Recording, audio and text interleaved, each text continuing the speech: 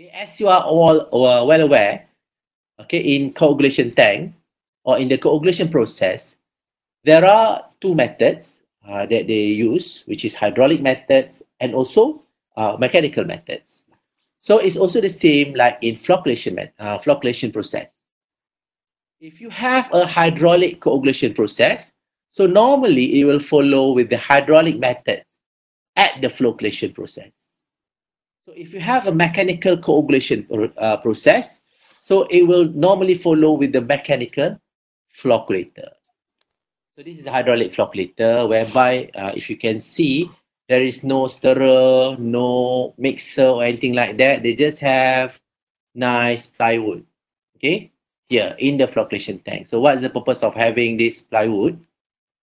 Okay, so that the water traveling from one lane to another lane, so they will be colliding, the particles will be colliding to each other because of these obstacles. So eventually it will form this kind of flocks. This is what we call as flocks. Okay. So this plywood, we call it as baffles. And the distance between baffle and baffle, we call it as a channel. And this area, okay, one set of channels, we call it as a compartment. Okay, we have one compartment, two compartments, and three compartments. So this is the hydraulic flocculation tank. So normally for hydraulic flocculation tank, they don't have only one flocculation tank.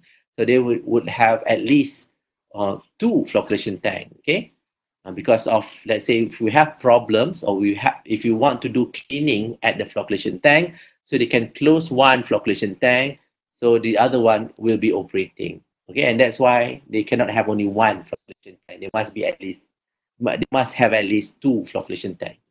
Okay, so that is the hydraulic flocculation tank. So I also like to, there are two types of hydraulic flocculation tanks. I will go it very briefly. The first one, or the one that you saw just now, we call it as round the end type flocculation tank. Okay, and another type of flocculation tank, the baffle is actually from top and also from bottom. Okay, top, bottom. So this one we call it as up and down type. So what are the advantage and disadvantages of flocculation tank?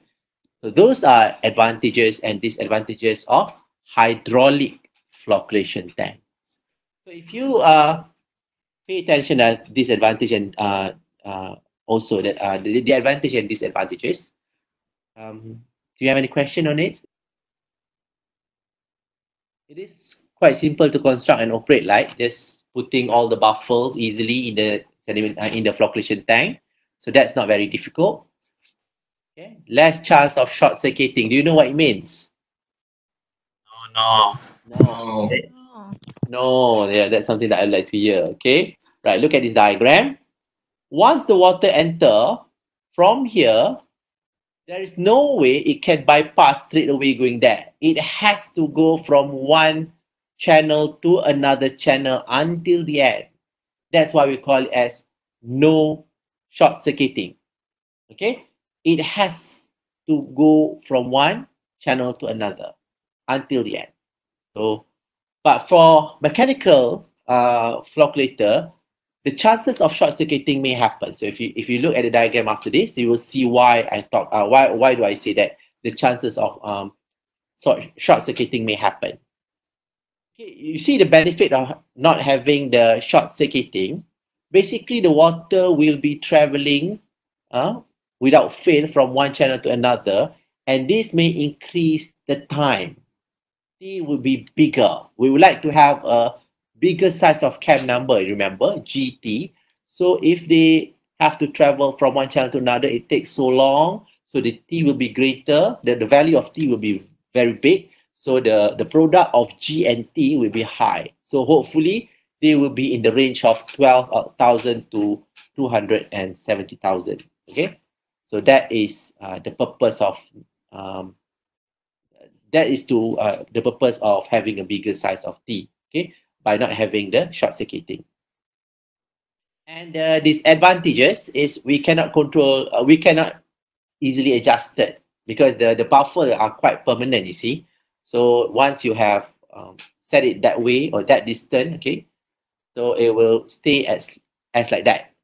But if you have a mechanical flocculator, which I will show it later, they have a kind of mixer like in the coagulation process. So you can always change the speed. Sometimes it needs to be fast, sometimes it will be a bit slower. So that's the advantage of the mechanical flocculator. But increased head loss. Okay, increased head loss means that head loss is an energy. So imagining that the water traveling from one channel to another channel, okay, they will have a friction between the water and also the buffer. Okay, the wood, we call it as buffer.